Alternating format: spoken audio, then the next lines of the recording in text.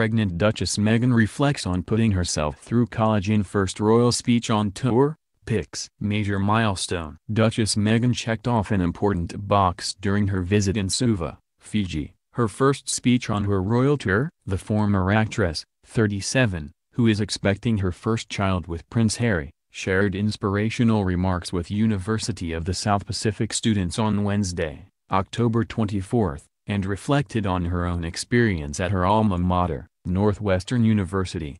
As a university graduate, I know the personal feeling of pride and excitement that comes with attending university, the Duchess of Sussex, who wore a long-sleeve fig maxi dress likely due to Zika virus concerns, told the crowd. From the moment you receive your acceptance letter to the exams you spend countless late nights studying for, the lifelong friendships you make with your fellow alumni to the moment that you receive your diploma, the journey of higher education is an incredible, impactful and pivotal one. It was through scholarships, financial aid programs and work-study where my earnings from a job on campus went directly towards my tuition, that I was able to attend university, she added. And, without question, it was worth every effort. Everyone should be afforded the opportunity to receive the education they want, but more importantly, the education they have the right to receive. And for women and girls in developing countries, this is vital. Scroll down to see more photos of Meghan and Harry in Fiji. Pretty in pink. The former lifestyle blogger stunned in a fig frock and Cassin espadrille wedges during the outing. Living like locals. Harry dressed down in a tropical print shirt while his wife had fresh plumeria flowers in her updo. Saying hello. The suit's alum waved at the students before her big speech. So happy. The Duke of Sussex and Meghan looked thrilled to be supporting the university's 50th anniversary celebration. Bumping along. Meghan smiled sweetly as her baby bump was visible in her ruffled dress.